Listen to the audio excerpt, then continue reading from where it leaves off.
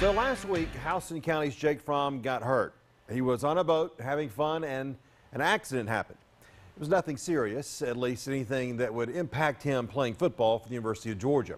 Yes, it was a small fracture in his non-throwing hand, but that's it. Earlier this year, Jake got a fishing lure stuck in his leg. It didn't put him in a wheelchair or anything.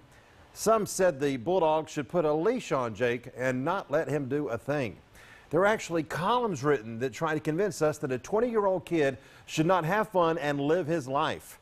Some even tried to hint that this injury might open the quarterback competition and that Justin Fields, a five-star freshman quarterback, might now have a chance to unseat Fromm as the starting quarterback. Come on, give me a break. Look, life happens. Accidents happen. We try to do the best we can to avoid them.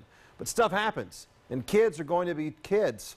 20-year-old kids who like to fish and be on a boat might sometimes have an accident, but to tell Jake Fromm that he can't live his life, that he can't enjoy himself, is ridiculous. This is a mature young man who is not careless and not out of control. He's not going to do anything stupid. He's not Johnny Manziel.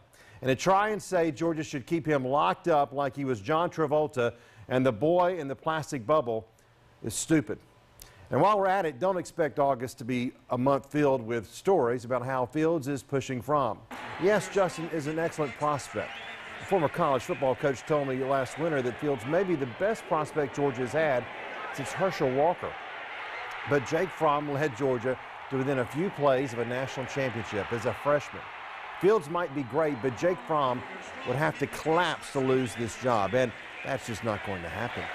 It's great that Georgia has two great quarterbacks, but Jake Fromm is the starter. They'll let Fields play, but it's highly unlikely Fromm is just going to go away and hand the job to Fields. Georgia has a lot of great talent, and they have a chance to be right back in the championship game this year. But the last thing we need is to tell the star quarterback he can't go out and play.